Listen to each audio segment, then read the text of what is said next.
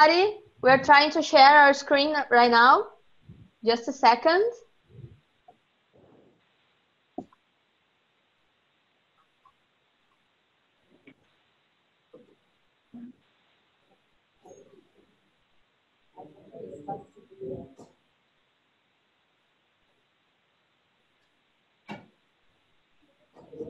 Here you are. We are. Hi, everyone.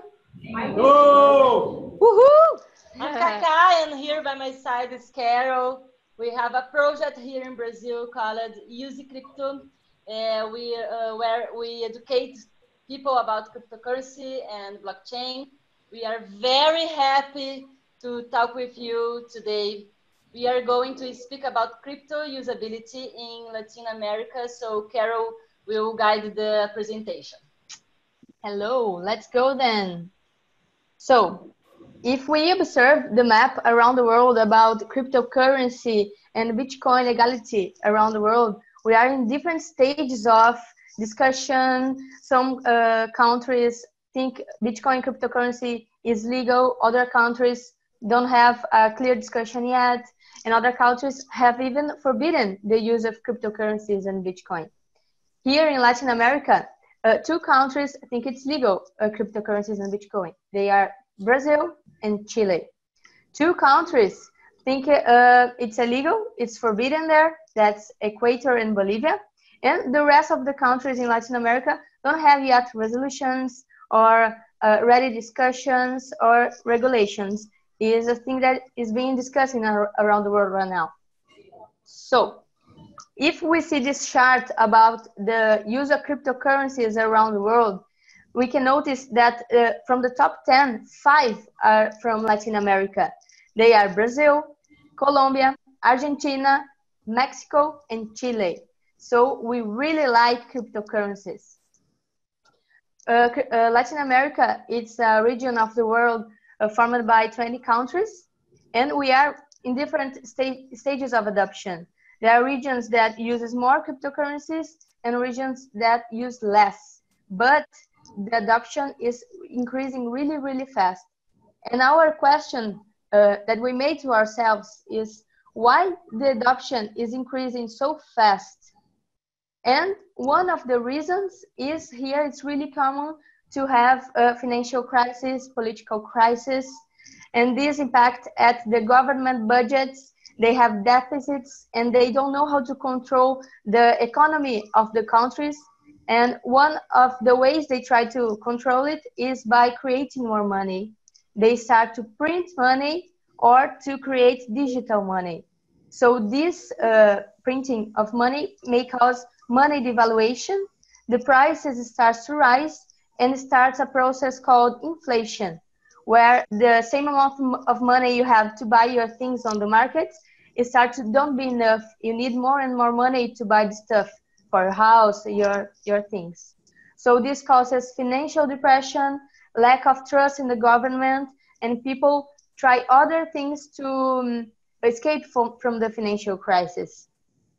One of them are crypto. This chart is from last year, 2018. And right now, Argentina and Venezuela are the countries that are passing through a situation of inflation. Last year, Argentina got 16% of inflation, and Venezuela got more than 2,000% of inflation. That is huge. Here in Brazil, we already passed through a situation of hyperinflation. That's when the government loses the control over the rates of inflation, and the prices starts to get even more and more high. So when it happened in Brazil, our president took the money from the counter bank of the population. It is a trauma for us here in Brazil, and this is already solved, but this ghost still pass through here sometimes. Argentina is the first country you want to talk about. They are passing right now by a financial crisis. Their money already lost more than 70% of value. The merchants complain of the high taxes prices, and cryptocurrencies like Bitcoin are becoming a strong alternative to their fiat currency, that is the peso. In Venezuela, as we told, they are passing through a severe financial crisis. Their fiat currency called Bolivar already lost more than 90% of value at this process called hyperinflation, where the government lose control of the inflation.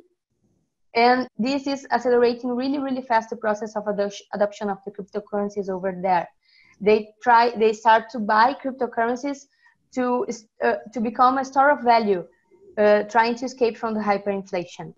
And other situation where cryptocurrencies are really being used is at the remittances.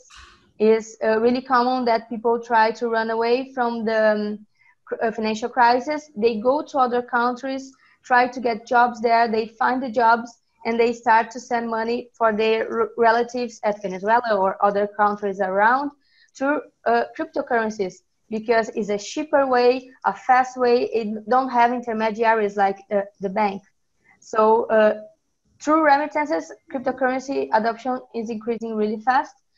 Another information is that Venezuela already have its own national cryptocurrency, but it's not decentralized. It's created by their central bank. So it's also vulnerable to inflation as well, because it's not limited. Okay, this is a picture where we exemplify the hyperinflation. This is the amount of money you need in Venezuela to buy a paper toilet. So if you need to buy everything you need to your house in the markets, think about the amount of money you need to bring to the market. Maybe a truck of money, or bags and bags of money. So this is what hyperinflation causes. When you use cryptocurrency, your money is in your wallet inside your mobile device. It's way much more practical. And even in Venezuela, they have devaluation of the money. When you use cryptocurrency, even with the volatility of the crypto currency, their fiat currency is way more volatile. So this is a picture of Venezuela. There they are making a lot of meetups.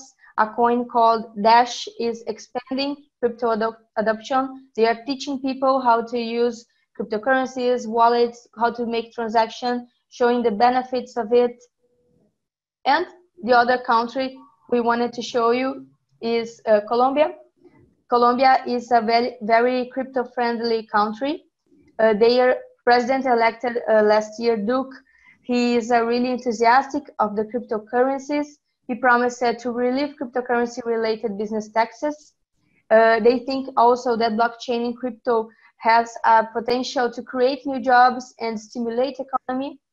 And they are, beside Venezuela, they are receiving a lot of Venezuelan people that are using already cryptocurrencies, and this is accelerating their process of adoption also. This is a picture of Dash, the cryptocurrency that is making the meetups. It's a coin really common at Colombia, so as Bitcoin Cash and Bitcoin. And finally, our country, Brazil. We live here. Brazil is a country of contrasts. Here we have a big population, the biggest population in Latin America. And also we are the richest country in Latin America, but we also have the biggest rates of poverty. We are the 9th more rich country in the world, but we are in 79 in the ranking of human development. So we have money, but we are not so developed at like quality of life, education, salaries. So we need to improve a lot more at this sector. But we have a population of 200 million people, but we have 60 million of unbanked people. This is like 30%. Yes, 30% of our population don't have bank accounts. So this is a great potential of growth for the cryptocurrency around here. And the reasons, people say because they don't have enough money, because they think bank services too expensive or too bureaucratic, and cryptocurrencies can resolve all of those things. Another reason that people say that bank is too expensive, because we have one of the highest rates of taxes over credit card. is like 400% a year. So if you don't pay your credit card account, you need to pay 400% of your bill. So it's really high. And the main reason we also think here in Latin America we really are adopting cryptocurrency as a way of payment is because we are really connected. We like a lot technology. At this chart, we can see that Brazilian people are in second place in use per day of internet. We use in average like 9 hours a day internet. And if you see there, Colombia, Argentina, Mexico are right behind us. So all countries in Latin America like very much technology. This is one of the reasons we are adopting really fast. Another information is that here in Brazil, there are more people buying and owning cryptocurrencies more than equities in stock market. This shows the great potential of cryptocurrency around here. But one information of contrast is what we observe here is that we participate of meetups, of meetings at organizations, academies. Everybody is enthusiastic, everybody believes the technology, but we don't see it in our real lives. If we go to the shopping, to the stores, to the markets, we don't see people accepting cryptocurrencies. And this is the reason why we created UseCripto, our channel, to show people that cryptocurrency has a lot of advantages. It can be changed because it's registered at blockchain, it's immutable, it's peer-to-peer, it's person-to-person. You have global access, you can send transactions across the globe to other people in other countries. You have lower fees than traditional bank services, and they are instant transactions. You do in minutes. If you want to send like remittances, it normally takes like 2 days or a week, depends on the service. So cryptocurrency is here to globalize money transactions. So what is missing for people to adopt cryptocurrency more than already is? This is the question we made ourselves. And this is the reason why we created UseCripto, our channel, to try to stimulate, to spread the knowledge about this technology, to make more people to know about technology and to think about their financial systems and to have more knowledge about money, how to treat money. And there is other options of deal with money, like cryptocurrencies. We are participating in meetups at academies. They are studying a lot of it, about this, and we think it's the future, it's the technology and the knowledge that will expand the consciousness of people and make them have better choices. So we agree with CryptoChicks. Education can change the world, and by changing people's choices and people's minds, we need to bring education and information for people so they can apply it in their lives. And we want to thank very much for this opportunity for us to be in here from Brazil. It's huge. Technology made this possible. If there wasn't technology, we couldn't be talking to you at Bahamas. And it's an honor to participate of this event. We want to thank everyone. And we are hoping CryptoChicks come to Brazil. If comes, we'll be certainly there supporting everyone and everything. We want to see you in real life here, maybe sometime in Brazil. This is our contacts, our channel, our YouTube channel, UseCripto, Instagram, UseCripto, and our email. If you have any questions, suggestions, everything, please contact us. And kisses from Brazil. It's great to be here with you.